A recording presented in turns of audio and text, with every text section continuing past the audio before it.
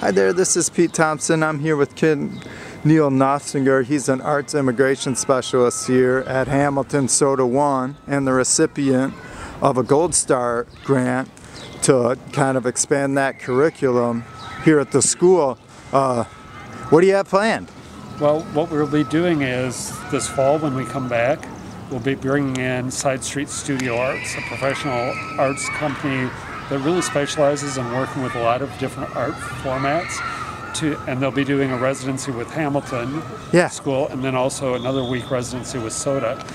And as you can see behind us, we're reopening the building, but with a brand new addition added on. So some kids will be coming back to this place after 16 months gone to a completely different thing. So we're opening doors to that. So the project is called Opening Doors. And what Side Street Studio Arts will be doing is working with the kids to create an installation piece that in some way documents all the kids who are here when the building reopens, so that they become part of the history, the legacy of this building, and take greater pride and ownership in the fact that they were here when this all happened. Yeah, oh my goodness, that sounds terrific. Well, congratulations on the grant, and thanks for talking with us. Thank you very much.